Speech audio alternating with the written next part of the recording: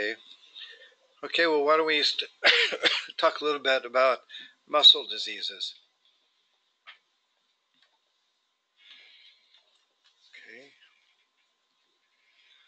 Okay, so there are a number of ways to categorize muscle diseases.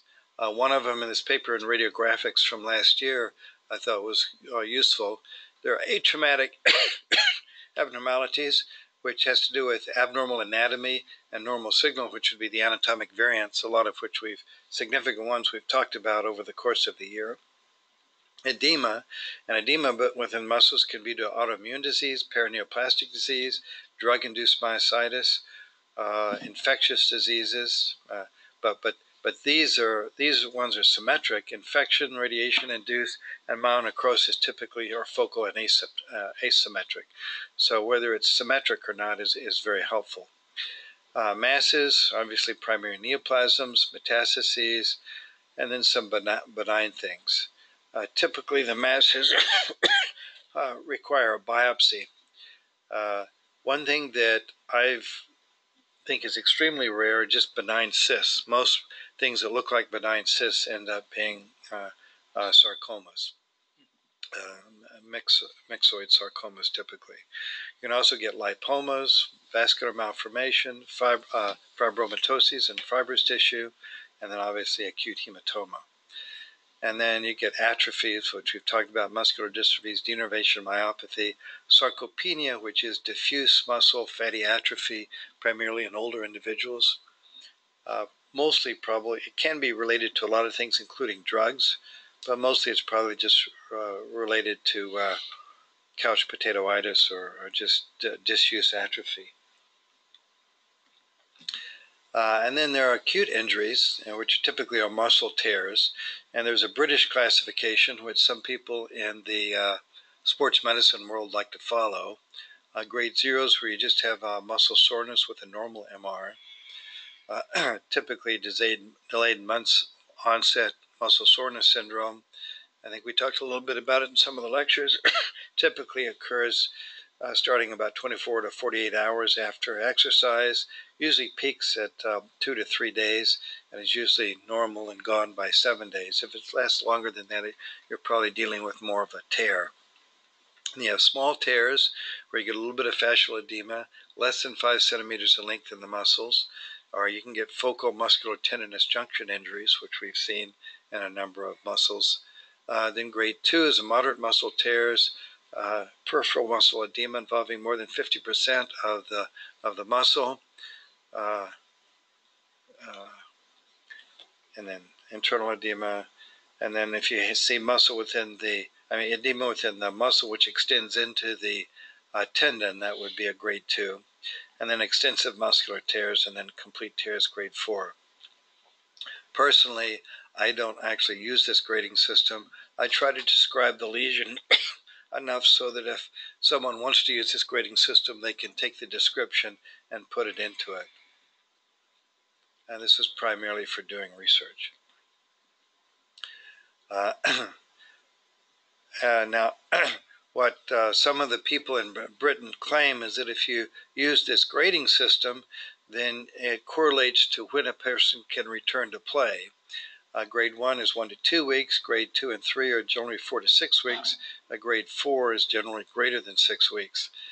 Though a lot of the people I've talked to find that this grading system isn't that good of an indicator. You still have to, but this is a rough indication of about how long it takes. The problem is with a lot of these, if you go back too soon, you risk re-injury, and usually the injury is at a greater level than it was before. So you have to take this recommendation with a little bit of grain of salt. And if they do go back to play, typically it's not a good idea for them to go back into full strenuous activity right away. Okay. Let's see, who did the last case? Thomas. Sure. It was Thomas.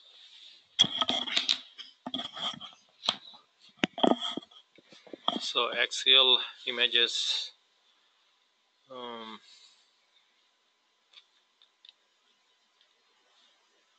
I see there is a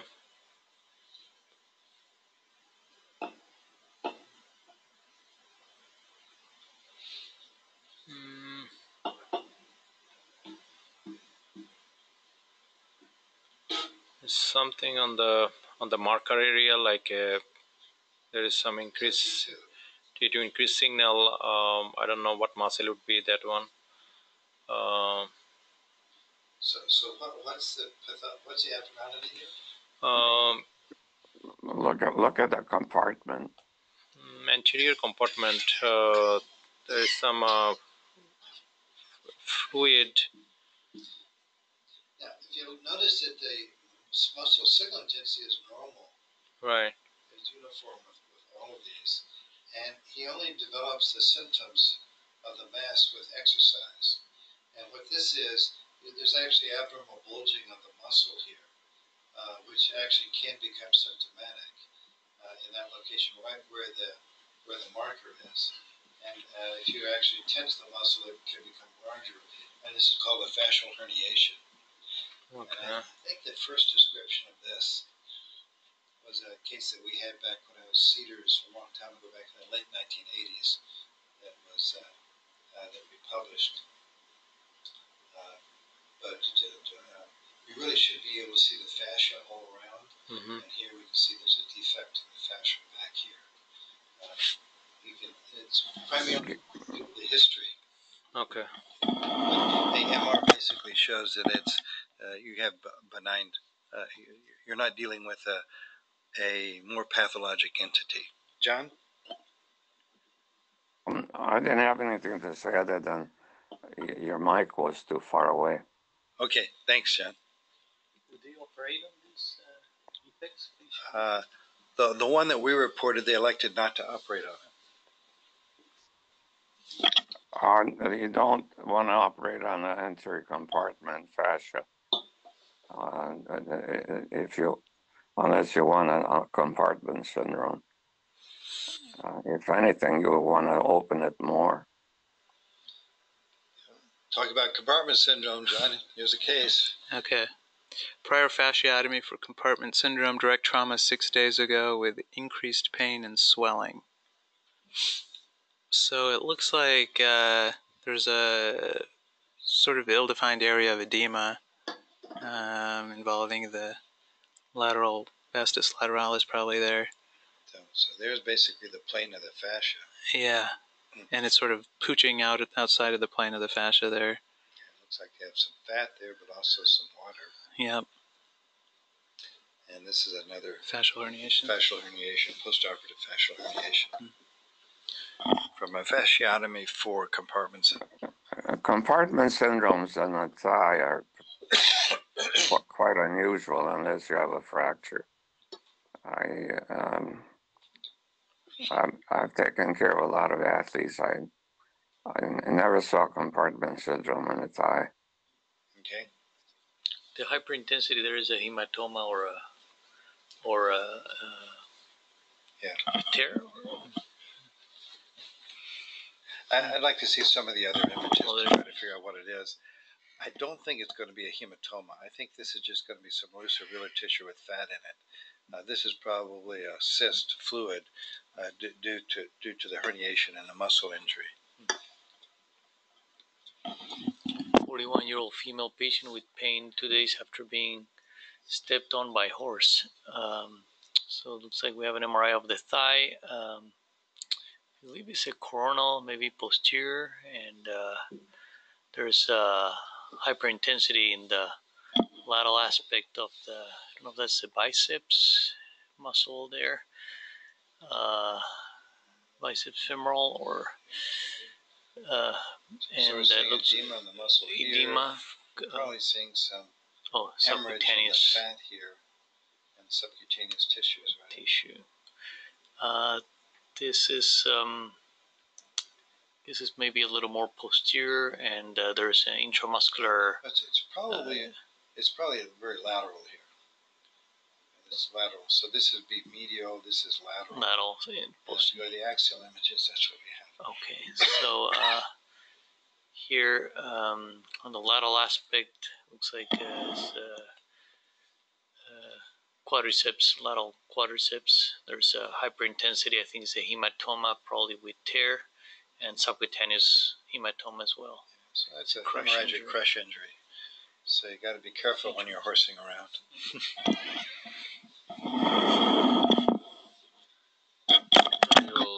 Generalized muscle Also known as severe contusion.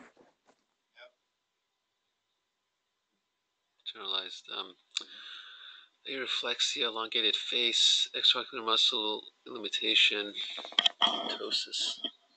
Okay, it's muscular dystrophy or something. So a lot of muscle atrophy. It's not all muscles actually. Let's see, it's kind of strange. So in the thighs, the glutes are pretty atrophied. So the more important thing here is that the atrophy is very symmetric. Yeah. Which, like we talked about before, then we're really talking about some sort of a generalized phenomenon. Mm-hmm. Here's the CT scan. So we see atrophy with a lot of increased fat within the involved muscles. Mm-hmm. So what's your diagnosis? Muscular dystrophy. Yeah, it's a dystrophy. Some kind of dystrophy. This happens to be, you have to biopsy, and this was something called central nuclear myopathy, which is a muscular dystrophy syndrome, right? Okay. Sahar. Okay. 21-year-old female, progressive gait disturbance since the childhood, lines with those mouth, higher palate, lower lordosis, bilateral wing scapula, facial weakness and weak eye closure. Okay. Okay, there is severe atrophy of the posterior thigh muscle, the gluteus maximus, and all the posterior thigh muscles, all the hamstrings. Okay. So again, this has an appearance of a congenital myopathy. The tissue diagnosis typically has to be made by biopsy. Okay, Thomas? 36-year-old female, myotubular centronuclear myopathy, myasthenia gravis as the differential. So the CT and the diffuse bilateral atrophy, gluteus maximus, hamstrings, quads also, and severe in the lower leg. Yeah, so again, this is muscular dystrophy. Okay. So when you talk about these kind of, there's a big differential the different kinds of dystrophies, and from Guillain-Barré syndrome to all the hereditary neuropathies to actually hereditary muscular dystrophies. So they have a treatment for Duchenne's muscular dystrophy, but it's extremely expensive. Yeah, and some of these other genetic type diseases, they'll probably develop more treatments, but it's to develop those kinds of treatments, especially if they involved gene transfers. Yeah, it's hundreds of thousands of dollars. Yeah. Okay. Okay, I see. 10-year-old progressive extremity weakness for 6 years, cuffs, pseudohypertrophy, lumbar lordosis, moderate tightness of the iliotibial band, tightness of the cuffs, CK, okay, very high, active myopathy. So symmetrical atrophy. So again, really showing the same symmetric fatty atrophy of the muscles. Right. And again, this is a central nuclear myopathy, but again, there are many different, I think my understanding is that there are many different genetic abnormalities that can produce this kind of clinical syndrome. And over your careers, there will probably be a fair amount of progression and understanding what these are and potential treatments. Duchenne's is certainly one of the most common, also called childhood muscular dystrophy, and is typically 4 to 6 years of age, usually death by 10 to 20 years, and you get symmetric wasting.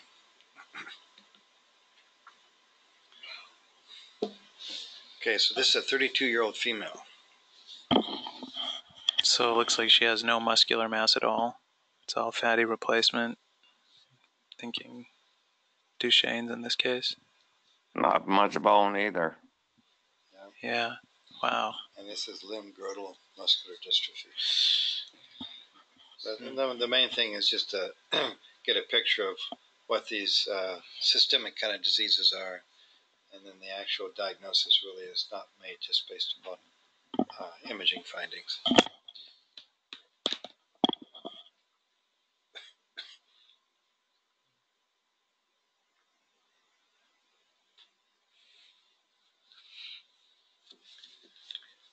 It's a 21-year-old female patient with muscle weakness, and the CT shows a diffuse symmetric fatty atrophy of the posterior thigh muscles. Looks like also on the lower. This one's a little bit more asymmetric than some of the Oh yeah, others, more on the right side. Yeah. Still, it involves both sides. Yeah, on the right side. Another form of muscular dystrophy.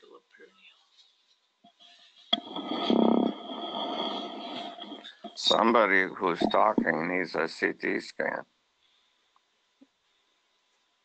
I'm gonna bug you.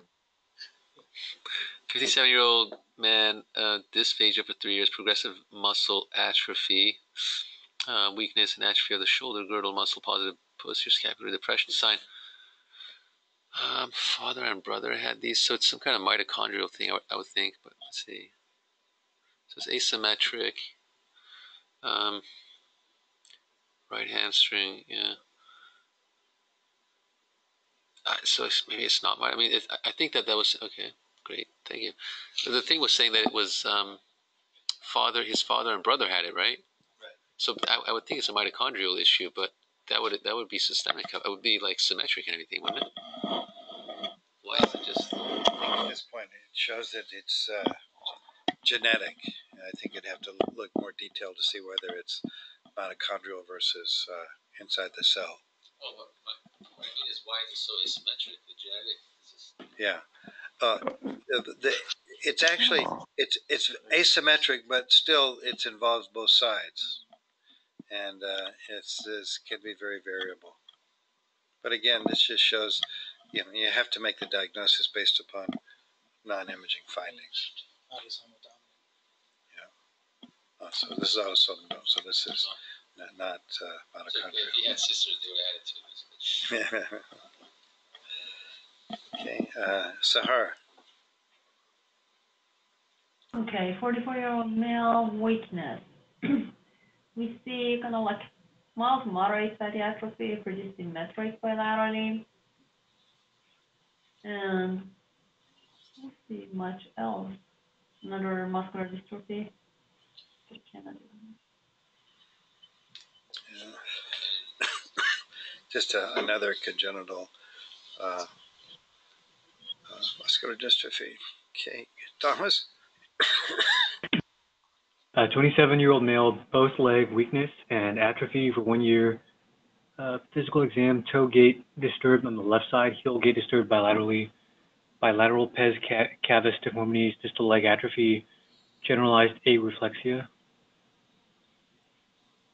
So there's atrophy of the tensor fascia, lata, the adductors, hamstrings, and the soleus and the gastrocnemius. No evidence of neurogenic muscle damage, abnormal fiber type distribution, and abnormal dystrophin expression. Sarcomere, okay. Yeah, interesting. No evidence of neurogenic muscle damage, whereas Charcot-Marie tooth really is a neurogenic disorder. Okay. One thing I remember, I think most of those kids are blonde.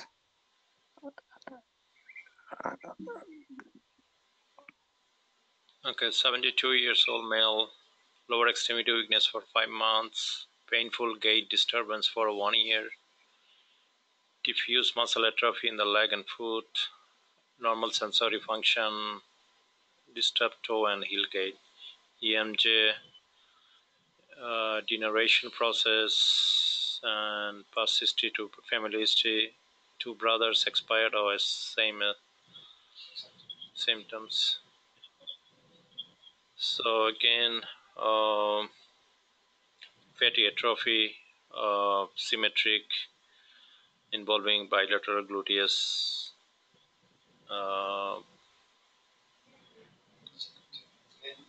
Yeah. So this started in someone who's really elderly, Right. and it's also a short foot tooth disease. Wow.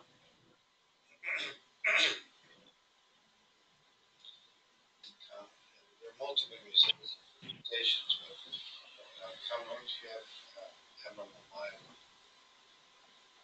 And these thicken nerves, poor nerve function. The way I remember it, John, I might be wrong, but I think the disease is picked up in the feet first. Yeah, because those are the longest nerves. That's right. Yeah, callus deformity. Yeah, right. So there are different neuropathies that you can have that can involve the neuromuscular, the muscles, and traffic neuropathies, which we've seen a lot of throughout the year. You had hereditary neuropathies, which several different kinds of Charcot-Marie tooth. My ex pediatric chief had 2 kids that were his adopted kids had the disease. Yeah. And, Bad. And then Guillain-Barré syndrome, which is really has to do with typically response to a viral infection, and then Friedreich's ataxia, and then all the muscular dystrophies. well, Guillain-Barré is temporary, isn't it? Usually, you can get in most cases. Partial to complete response over time, but not always. Yeah. Okay, who's next? Okay, 36-year-old woman, left lower extremity weakness for 4 days. So I see a lot of edema throughout the musculature of the left thigh and to a lesser degree the right thigh proximally. Since it's bilateral, I would think something more systemic. So that was T2, this is T1. And okay, again, I see lots of edema on the left greater than right side. And lower down as well. After a week, it looks a little worse probably on the left side. The right side, I don't know if we're just out of it, but it looks better. Okay. Oh, okay. Now it looks like, are these post-contrast here? Some of them? So now it looks like it looks like, yeah, it looks like there's infarcts or necrosis of the muscle. Taking sleeping pills regularly, taking the pills double dose as usual, and fell down from bed. Her LDH is really high, her CPK, so she's probably in rhabdomyolysis. drug-induced. And there are a lot of drugs that can do it. So I kind of remember it if you see what looks like diffuse myelinolysis. This is probably the most common cause. The last image was contrast. Yes, that's contrast.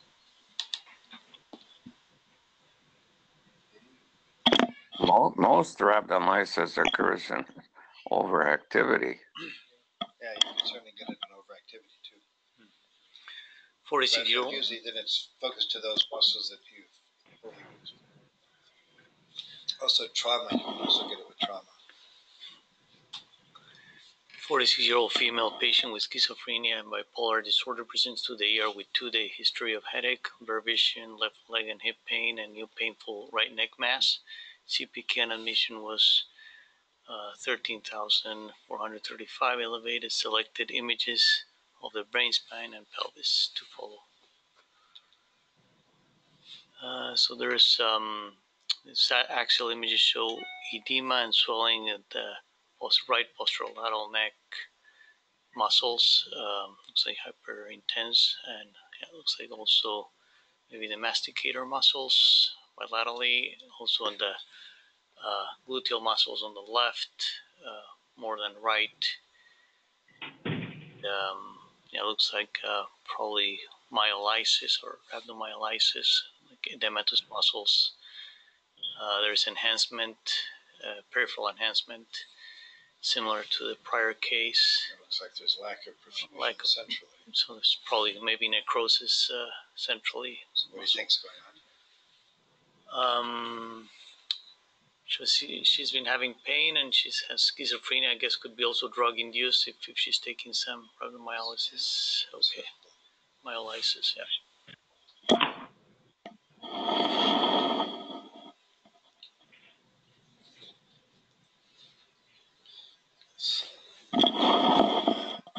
So this is just a little presentation that Dr. Seuss sent. Some for muscle disorders. So what do you think of this one, Sam? Is that a 1.67-year-old or a 67-year-old? 67. Right. Okay, the sudden onset pain, swelling of the right forearm. Sudden onset. I'm just sitting there doing nothing. Well, I guess it could be infected. There could be like fasciitis here, or some kind of myositis. Acute compartment. Okay. Well, okay. I mean, that would be kind of secondary. That doesn't tell us what the primary issue is, right? So, compartment syndrome typically you'll have where you get extensive edema within the muscles, and you want to treat it before you actually have loss of perfusion and necrosis of the muscle, obviously. Here we can see the diffuse edema within the muscle. And there are a lot of reasons. Anything that can increase the space, burns, trauma, heavy exercise, as people talked about. You get venous occlusion, nerve ischemia, arterial occlusion, and finally tissue necrosis.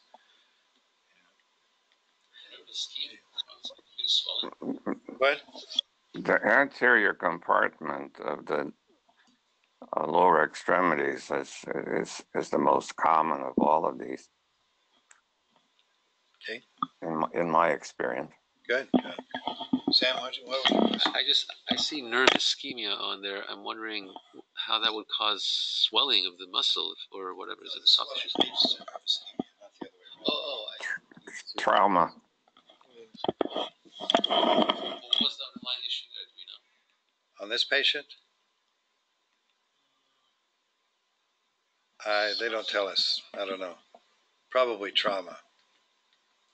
Does that patient on? I don't know. Yeah.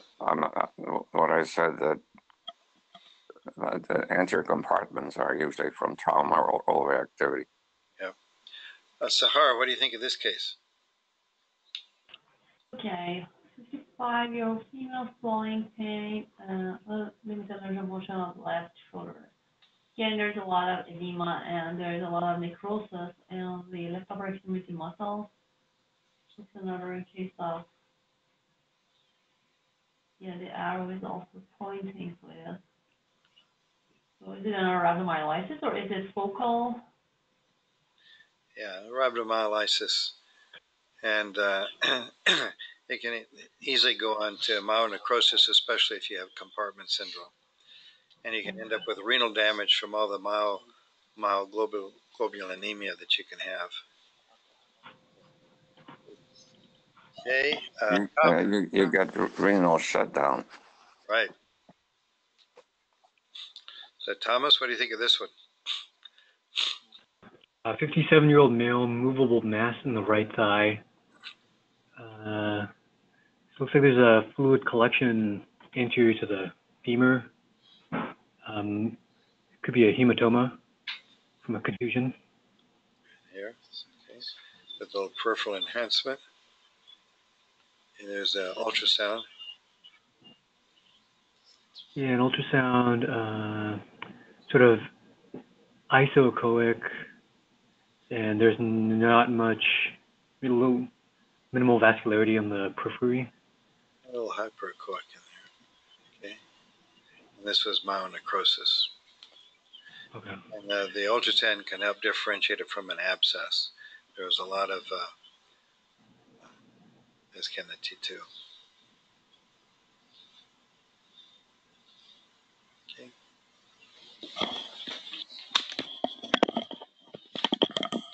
Okay, 50 years old, male, trauma, multiple fracture.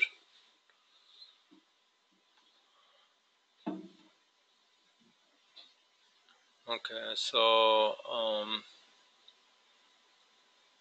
on the iliopsoas muscle, yeah, there is a disc herniation and abnormal increased signal within the muscle,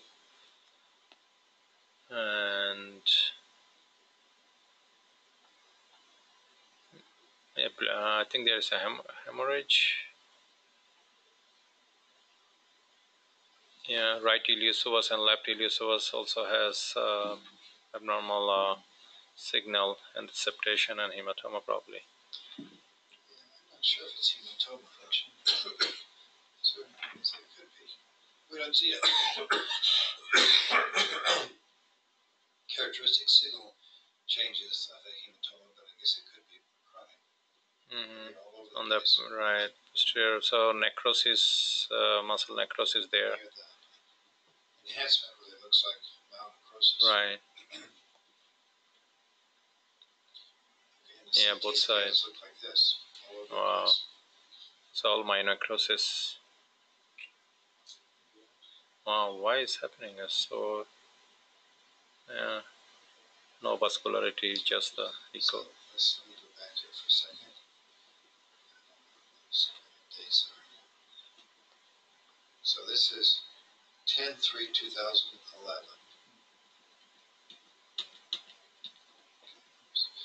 This is 11/1/2011. So this is a month later. Yeah, it's getting better, but it's still lots of myonecrosis there.